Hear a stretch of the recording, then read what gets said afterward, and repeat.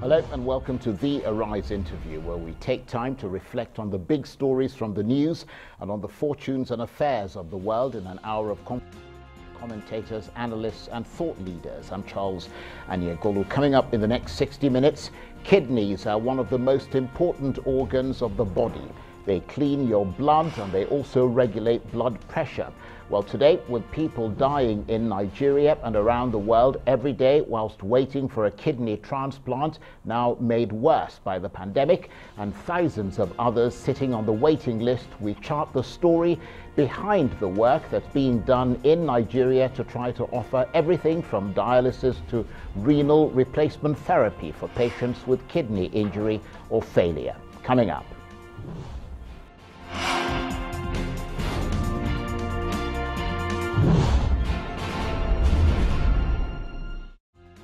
Now, you may not know this, but the number of Nigerians with chronic kidney disease is on the rise, and diabetes and high blood pressure linked to obesity appear to account for a significant percentage of that increase. The prevalence of chronic kidney disease among Nigerians has risen in the last decade, with the illness accounting for more than 10% of all hospital admissions, according to the Journal of Tropical Medicine. Nigeria's aging population is part of the reason for the increased prevalence of kidney disease, along with substantially higher rates of obesity and diabetes, which are both risk factors for kidney disease. In addition, more Nigerians have high blood pressure, which often uncontrolled, and high blood pressure can also damage the kidneys. Well, in a moment we'll speak to a doctor who specializes in the illness, but first, here's what your kidney actually looks like.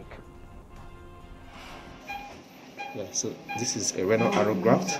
So here you can see the renal artery, which you anastomose to the recipient's external iliac or internal iliac artery. Here we see the renal vein, which we anastomose to the external iliac vein most of the time. And here we see the ureter, which we anastomose to the bladder or the ureter of the recipient. This is the kidney. Thank you.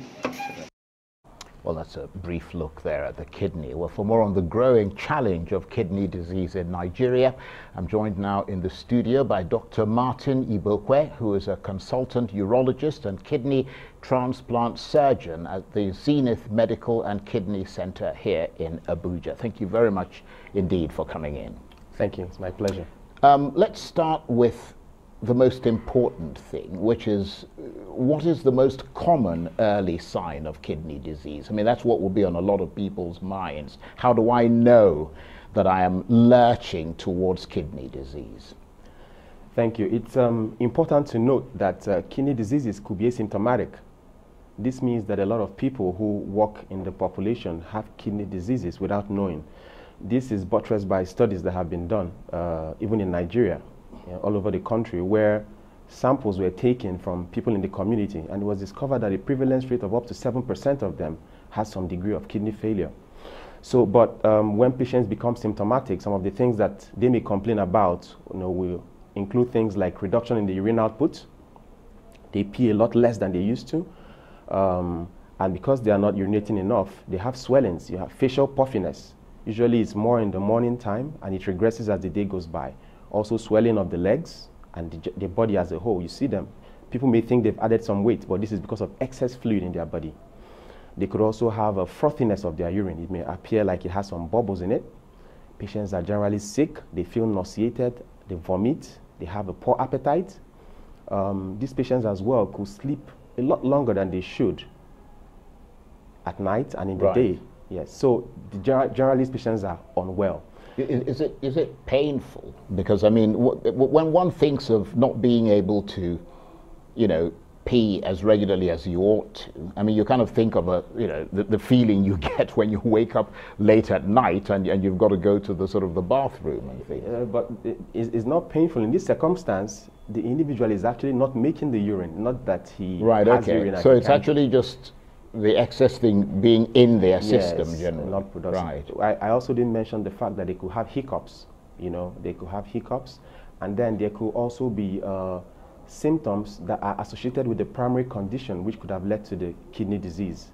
Let's not forget patients who have kidney stones could actually have, kidney failure, and they will have complaint of pain in the flanks where the stones are located. People who have obstructive uropathy. Why I'm saying this is in elderly men who have prostate-related lesions like benign prostatic enlargement or prostate cancer. These individuals cannot urinate because they have obstruction. They may have the symptoms you spoke about, difficulty with passing over the years. And the effect of this is back pressure on the kidneys, and it could also shut down the kidneys, among many others. Well, that sounds like a scary movie. But I mean, so many Nigerians are at risk. I mean, one of our intros will say this, but I read somewhere that more than 10% of all hospital admissions today are kidney related. And this is absolutely true. Studies have also shown that kidney diseases, kidney failure especially, is more common in sub-Saharan Africa, in Latin America, usually more common among people of lower socio-demographic, index, the poorer people.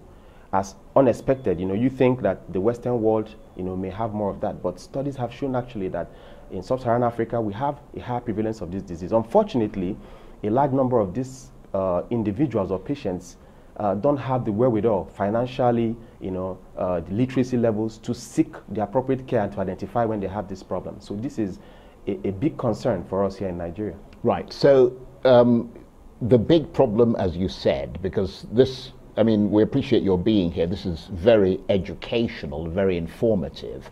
The big problem with kidney disease is that it often has no symptoms at all in its early stages and can go undetected until it is in its advanced stages. When it gets to that stage, it then becomes a matter of death unless the person gets dialysis.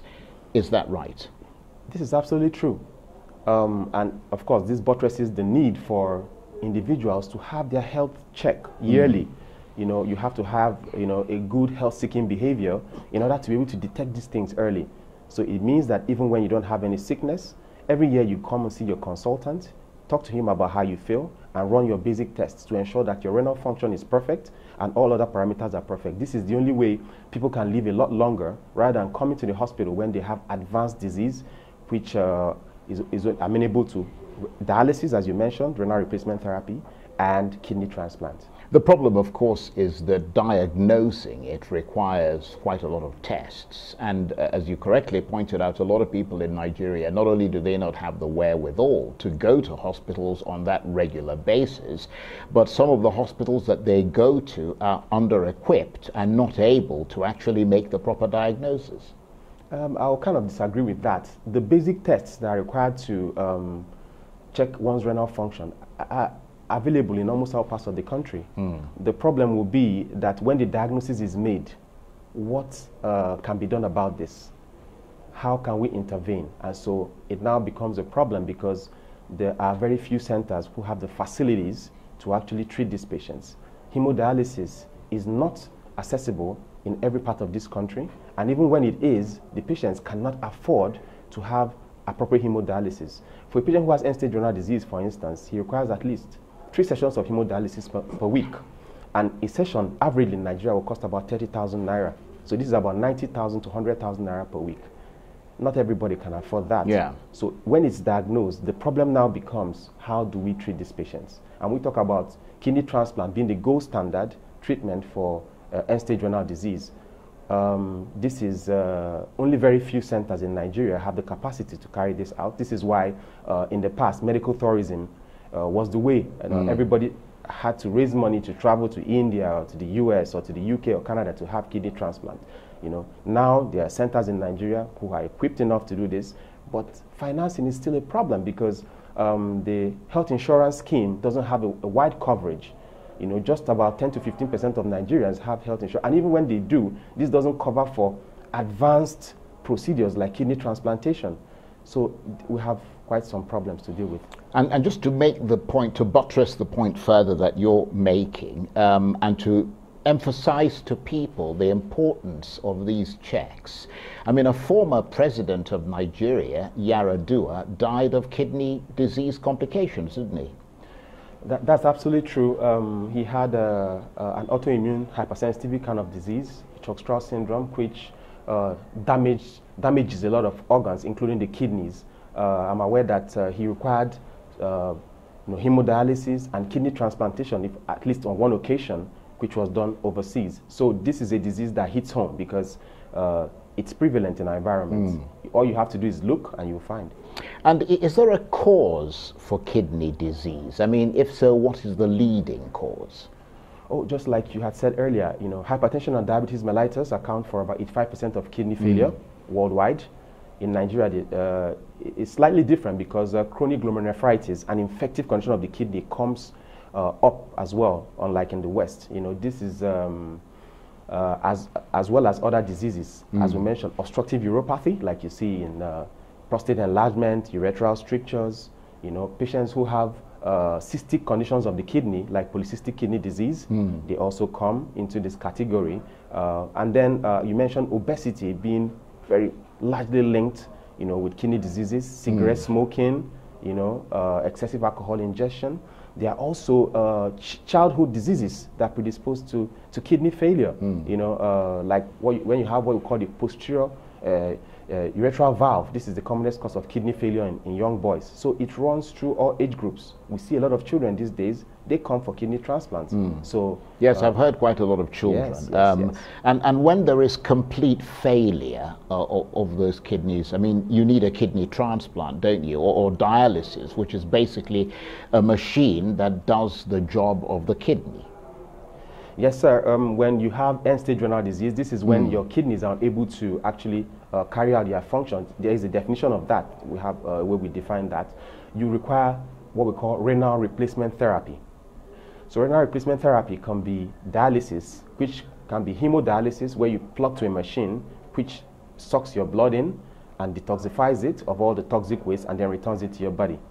Or it can also be what we call peritoneal dialysis, where a tube is inserted into your abdomen, and it's with a diastillate fluid which goes in and kind of eradicates some of the toxic waste. This is dialysis.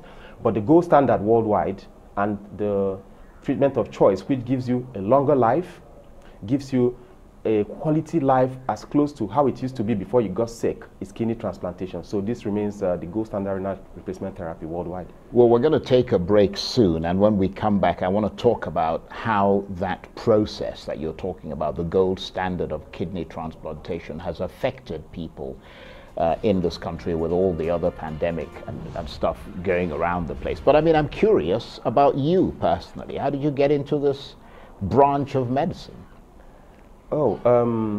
I always wanted to be a surgeon. My dad was a medical doctor, so I had the interest in medicine for a very long time. So while during medical school, I looked at all the specialties of surgery. I considered plastic surgery, but it didn't offer me as much as what I would have wanted. And then urology was excellent. It's an aspect of surgery which deals with the genitourinary system of males and the urinary system of females.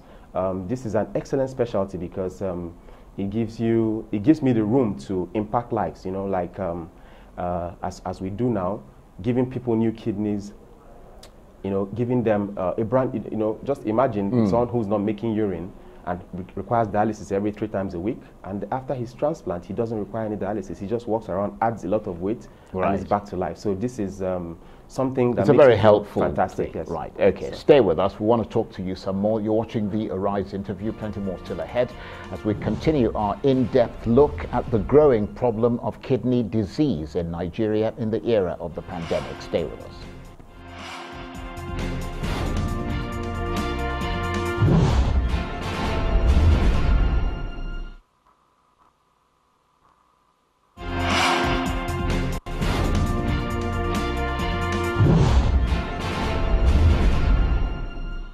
Welcome back to the Arise interview. I'm Charles Onyegolu. Now, as you may have heard on the program, the increase in the prevalence of kidney disease in Nigeria appears to be due to more cases of high blood pressure and diabetes being diagnosed, and much of that is also caused by obesity. This increase in obesity seems to explain the increase in extra protein in the urine.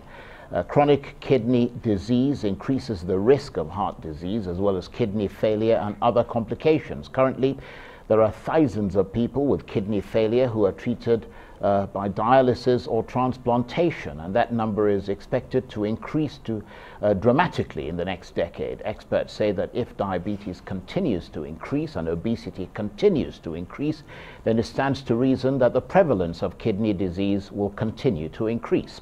In Nigeria, the magnitude of the problem is alarming, adding to the burden of other diseases in Nigeria, including, of course, the coronavirus. In a moment, we'll continue our chat with the consultant urologist and kidney transplant surgeon, Dr. Martin Igbokwe.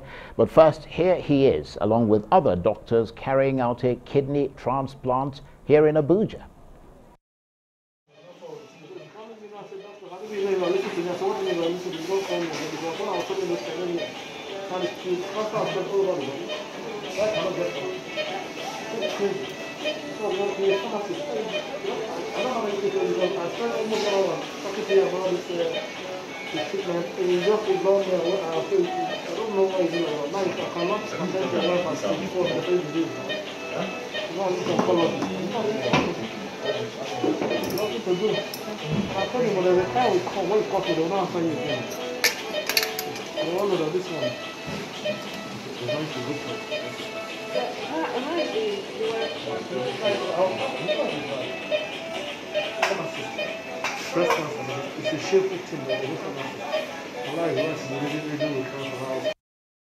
And of course, on the left of the screen there is Dr. Martin Igbokwe, who is a consultant urologist and kidney transplant surgeon at the Zenith Medical and Kidney Center here in Abuja, and he is still with me in the studio. Thank you for staying with us. What does it feel like to see yourself carving people up there? It's what I do. I love to do this, so it's exciting.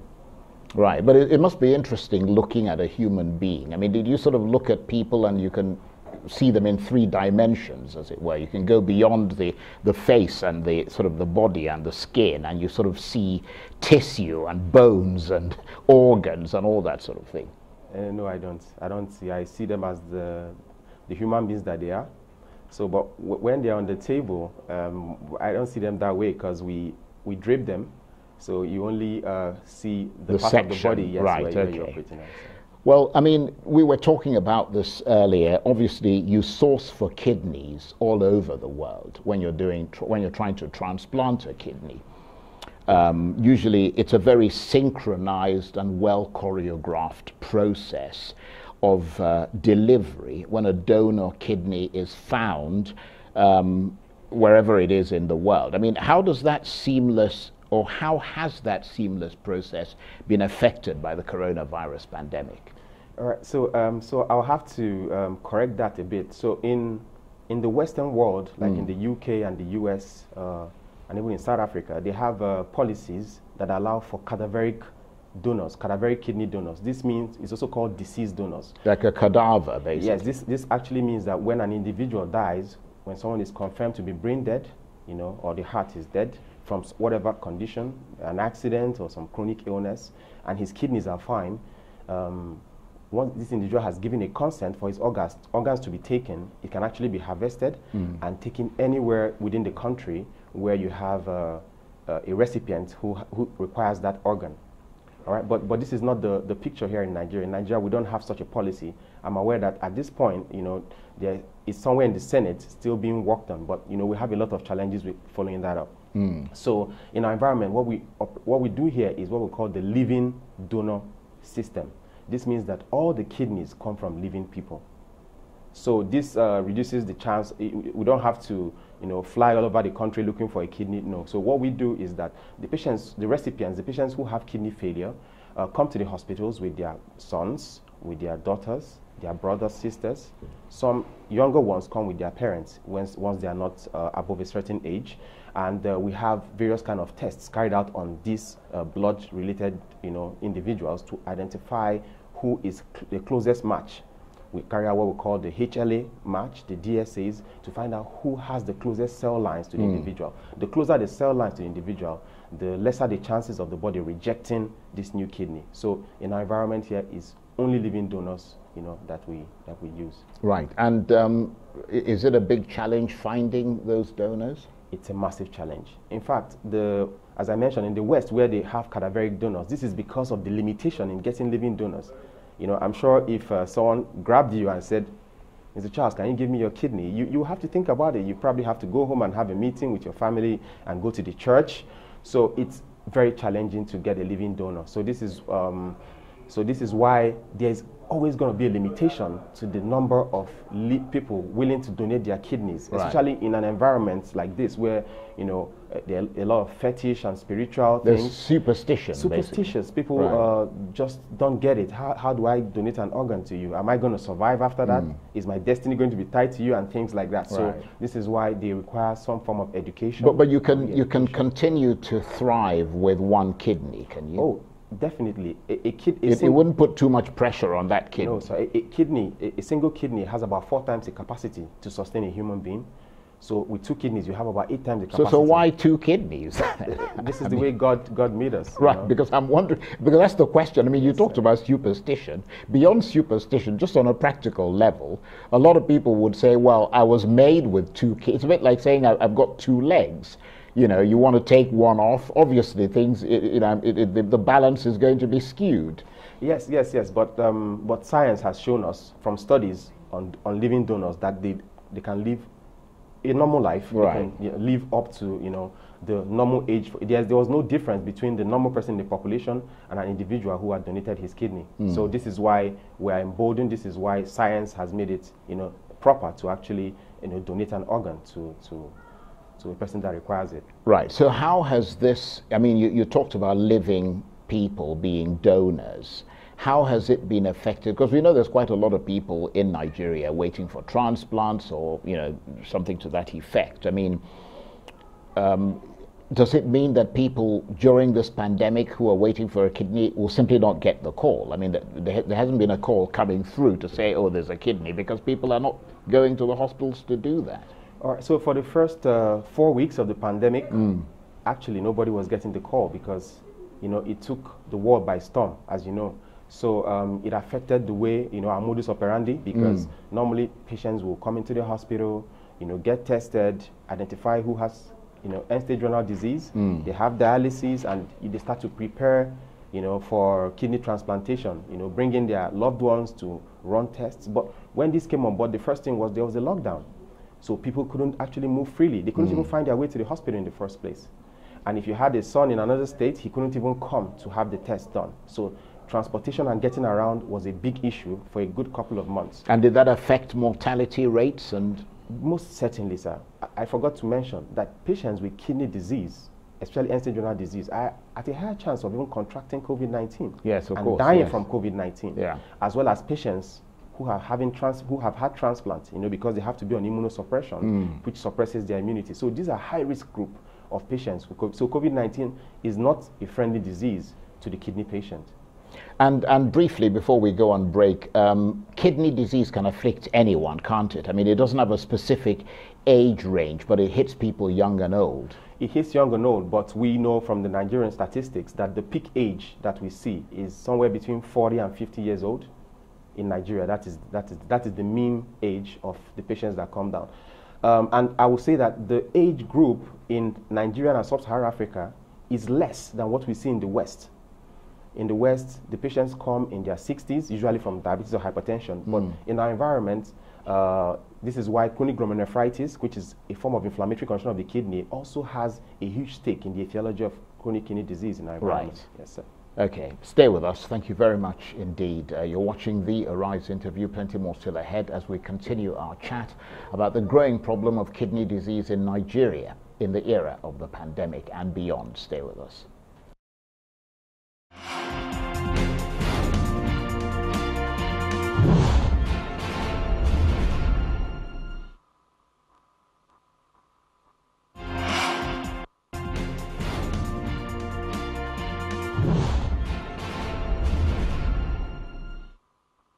Welcome back to the Arise interview, where we speak to the newsmakers as well as ordinary people doing extraordinary things around the world and featuring the voices at the heart of the stories. I'm Charles Aniegolu.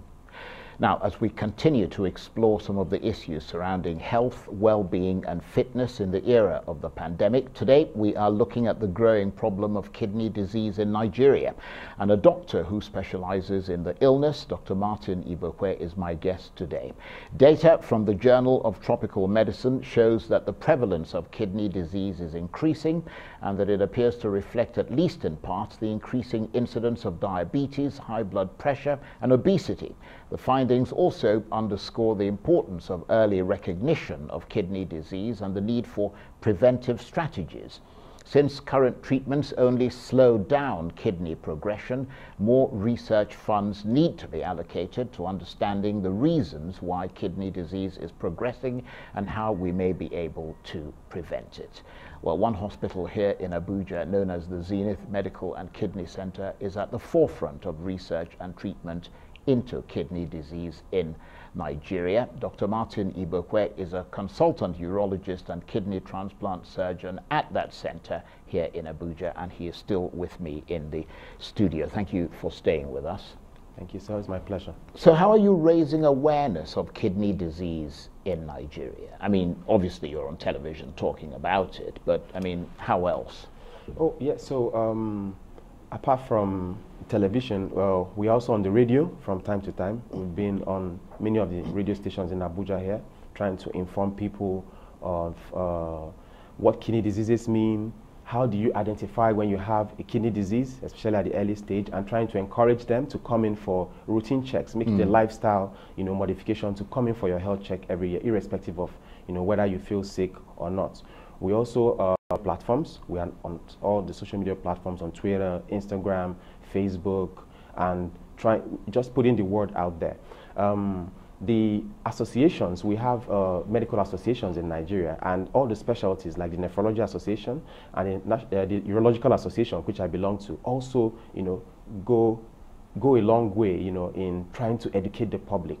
The most important place to educate them is in the communities. They need to know in the communities that these and these are the things they must identify to know, for instance, a hypertensive who is not taking his medications is like a time bomb waiting, ticking. And by the time he's coming to the hospital, he already has end organ damages in the heart, the eyes, and the kidneys. So these are the group of people that we need to get to in the communities and bring them into the hospitals early enough. So in order to give them, because when you see them early, you're likely to have offered them a longer survival because their chronic disease like hypertension or diabetes is controlled, and this slows down progression to end-stage renal disease and requirement for renal replacement therapy. Is there a cure for kidney disease? For chronic kidney disease, let me start from there. There is no cure. Chronic kidney disease is defined as an irreversible attrition of the nephrons. Right. All right? So this means that the damage to the kidney is irreversible. But what you can do is to slow down the progression to end-stage renal disease. End-stage is at the point where the kidney, makes very little urine, less than 15 mils, per mil per 1.73 meters squared. So you want to slow down this progression because once you get to that stage, this patient is dialysis dependent or will require kidney transplant. Kidney transplant is the closest thing that comes to cure because you give this person a new kidney that makes urine, he doesn't require dialysis, but even that is not a cure because he will have to be on drugs forever. The immunosuppressants have to be taken forever in order to prevent his body from identifying the new kidney as a foreign body. A bit like high blood pressure. I mean, you kind of drink the medicine permanently, don't you? Exactly. Right. And what sort of numbers, I don't know if this is a fair question, but what sort of numbers of patients do you have in Nigeria on dialysis? Are those figures available? Oh, there's a problem with figures in Nigeria because you need to have a central system which records all the all the centers across Nigeria who are having dialysis. So this has been very difficult to corroborate in Nigeria to give us statistics.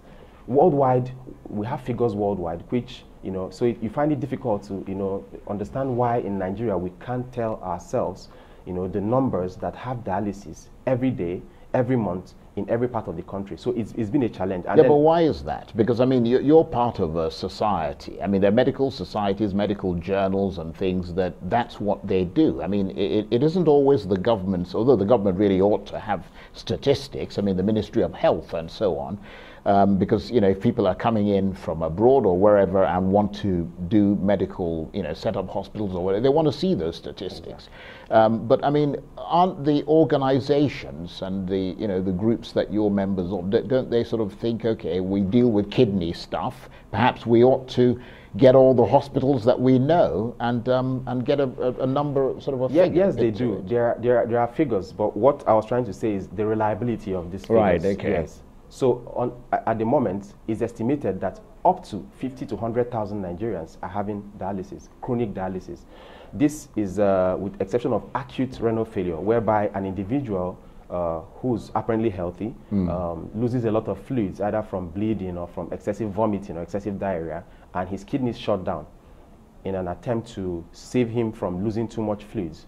This individual may require some hemodialysis just for a brief period to allow the kidneys to recover before, you know, and they can recover completely actually, and he doesn't require dialysis anymore. But we're talking about patients who are on maintenance dialysis, who have to go to the hospital every week to have some form of dialysis.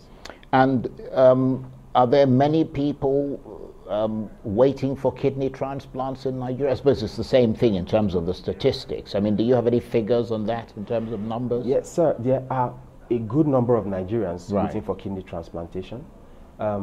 These numbers are likely to have increased in the coronavirus era because, as I mentioned, in the past, the norm was for any patient who required kidney transplant to go overseas. So you see them, you know, trying to source for funds and trying to make arrangements in some other countries. Of course, the coronavirus pandemic, you know, nullified any of that because nobody can actually leave the country at this time, whether you're rich or you're poor. So, but this offered also an opportunity for, you know, local content for people who have been doing this to actually expand their scope and start to do a lot more to raise. And this is one of the positives that I've seen from the coronavirus pandemic because, you know, when you have this large waiting number who require this service, then it's only, you know, it's imperative that somebody at home here has to decide that, well, we've been doing this, we can do this on a larger scale, and so this is something that has to be encouraged, especially in the health sector. Right. Let me ask you this, because I think you answered it peripherally earlier, but it kind of flows from the questions I'm asking you now. Are there many people who die before they receive those transplants in Nigeria? Yes, sir. From studies, like a study from Aragundade et al. In Ife, over 50% of patients in end-stage renal disease die within the first 6 months. This is because they either not having enough dialysis or they can't even afford to have dialysis in the first place. Talk more of having kidney transplantation. All right. In the past, it was said that just about 10% of patients who were on the waiting list for kidney transplantation eventually had kidney transplantation done in Nigeria. The rest, either, you know, a lot of them couldn't afford to have this and they died, and then another 20% afforded to go overseas to have their kidney transplantation. So you see now that we have a good 70 to 80% of patients with end-stage renal disease who are waiting there to have kidney transplants. They're either raising funds or looking for their donor from, you know, one of their relatives, as the case may be. So, you know, the COVID-19 pandemic has changed the landscape, if I may say, to some extent in regards to kidney transplantation. Right. I mean, let's talk about the quality of life of people, for example, who are alive and have the disease. Obviously, you know, they'd have to be alive for us to talk about the quality of life. But how much is life a struggle for people, for instance, who are on dialysis? I mean, because I understand that even on their days off from dialysis, they can also struggle with the effects of being tired and sort of dehydrated and all that sort of thing. You have that right, sir. The quality of life is not very good for patients who are on chronic hemodialysis. We'll start from the fact that because they have to continue having this, it means that sometimes they could still have the symptoms of chronic kidney disease. I mean, the vomiting, the nausea, you know, they lose weight. A lot of them are bloated because they have a lot of fluids.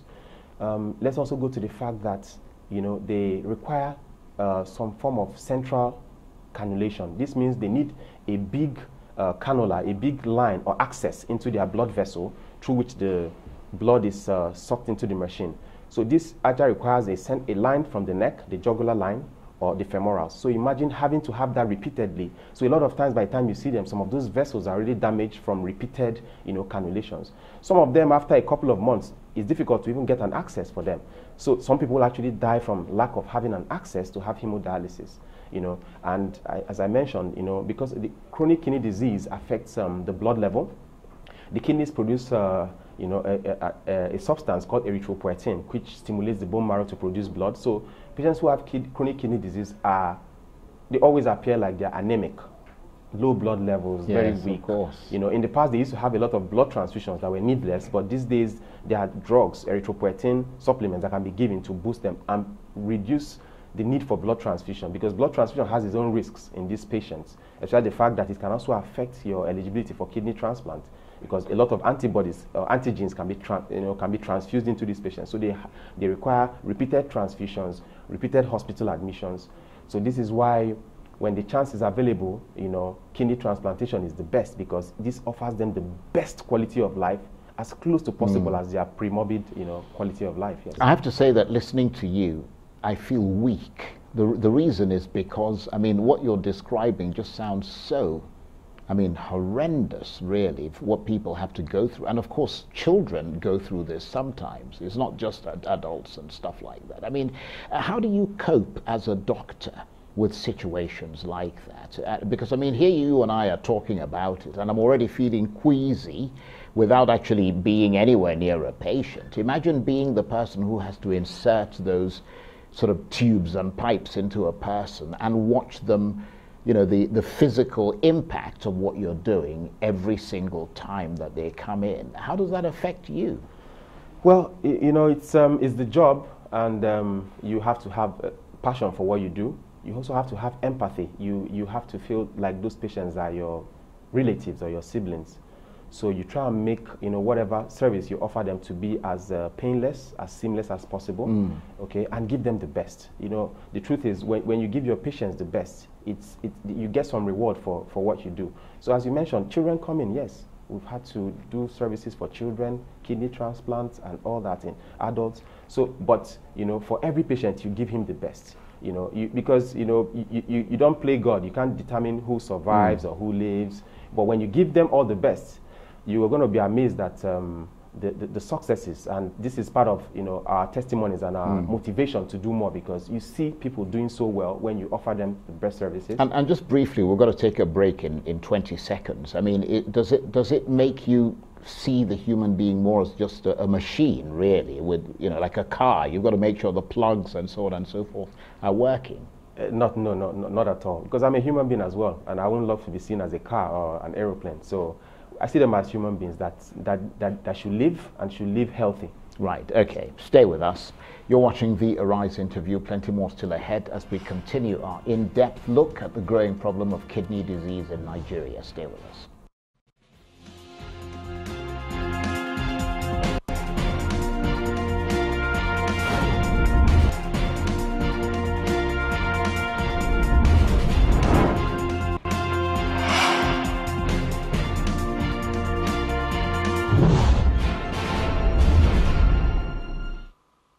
Welcome back to the Arise interview. I'm Charles Aniagolu.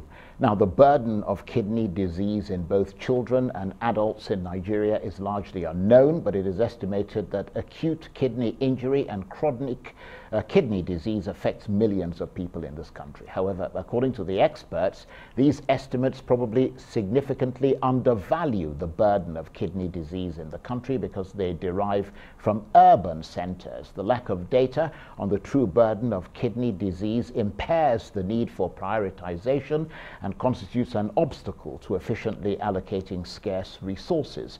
Nigeria's image of chronic kidney disease is frequently associated with pediatric patients checking into health facilities late, often with barely any kidney function left, no healthcare financing options, and consequently they die before or soon after dialysis. Studies have revealed that a majority of people with kidney and urinary tract anomalies in Nigeria are only sent to hospital when they require renal replacement therapy. That's in sharp contrast to patients in the developed world who are often identified before or even soon after birth. Well, Dr. Martin Igbokwe, consultant urologist and kidney transplant surgeon at the Zenith Medical and Kidney Center here in Abuja, is still with me in the studio.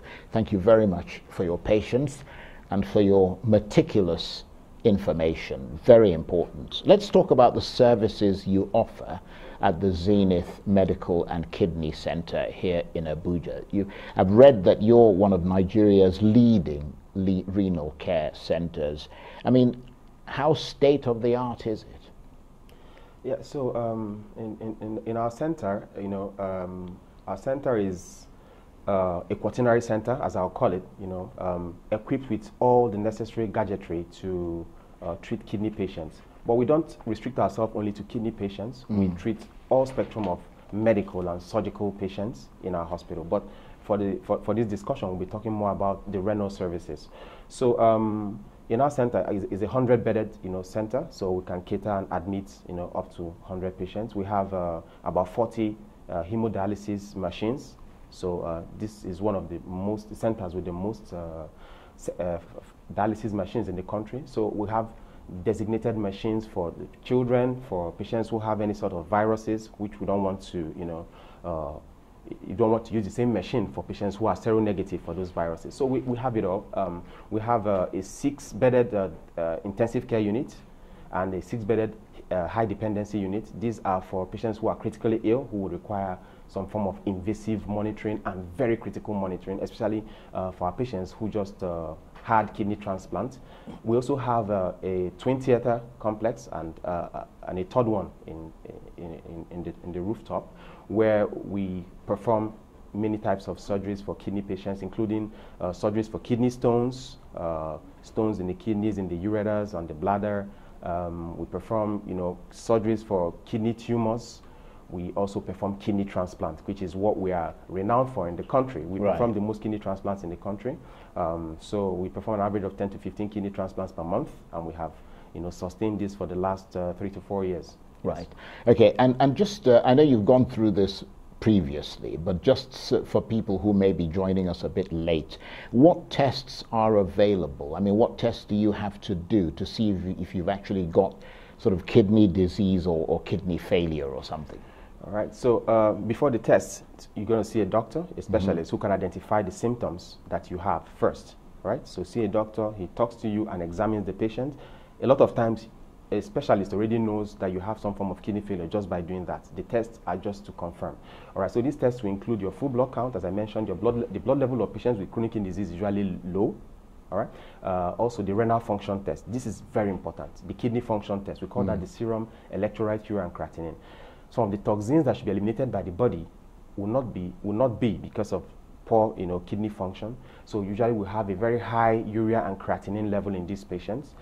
They could also have high potassium levels, which can actually stop the heart, and they die on the roadside. We also do a urinalysis for them. We take urine, and there are things we see on the urinalysis that will suggest to us that there's chronic kidney disease. Also, an ultrasound scan tells us how the kidneys look for those who may have diseases like polycystic kidney diseases. This is a kidney that is just full of water, or a ballooned, an obstructed system where there's a lot of urine in the kidney. So the ultrasound can also give us some information as regards what the kidneys look like.